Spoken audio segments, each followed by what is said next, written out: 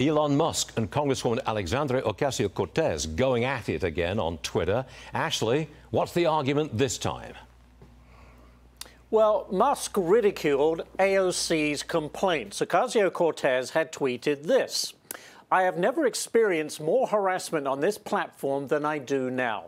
People now pay to give their harassment more visibility. The de-verification of journalists, civic organizations and figures has made it impossible to follow conversations. I wish it could be usable again." Well, Musk responded with, "Methinks somebody doth protest too much."